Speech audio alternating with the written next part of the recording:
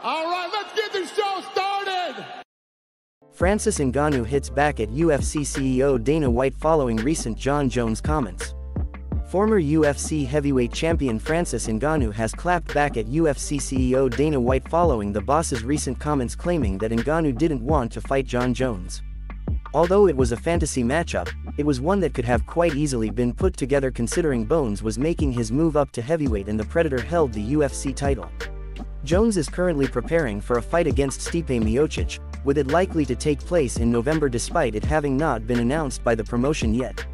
UFC fans have been goading the champion that he has been ducking, current interim heavyweight champion, Tom Aspinall. To which he has defended his stance multiple times and has even recently hinted that he will retire following his fight against Miocic.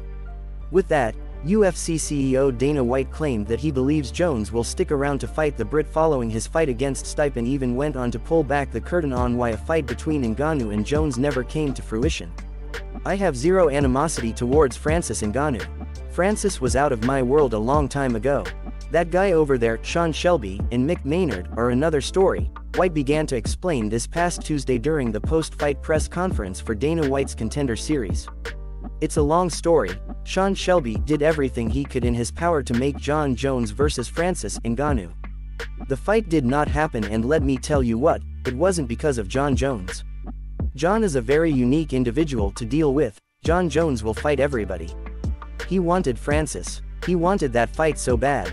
These are F*C King facts, and since everybody has been such douchebags about this, I'm coming out with a nice little punch in the face for all you F*CKS that think Jon Jones isn't the greatest of all time. You can't make people fight, and we couldn't make Francis fight," White continued. Despite Dana's adamance that it was Ngannou's fault the fight never came to fruition, the UFC boss was at least apologetic about something. During UFC 305 Fight Week recently, Francis Ngannou's name was removed from promotional videos, which Dana White has taken full responsibility for and has apologized for.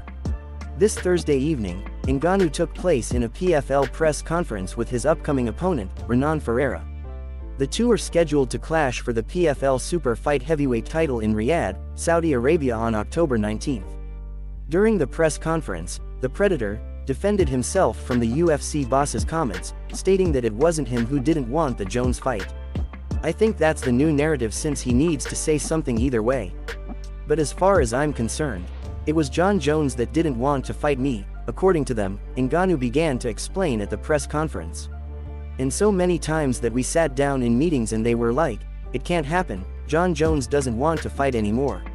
So I think the guy who controls the narrative can say whatever he wants. But they chose the narrative. I was the one requesting the Jon Jones fight, but I didn't want it to be a trap to get into some deal and get into something that I didn't want. I wanted to be straight and square. So yes, I wanted to fight Jon Jones, but in good condition, not just to fight to be paid out," Ngannou finished.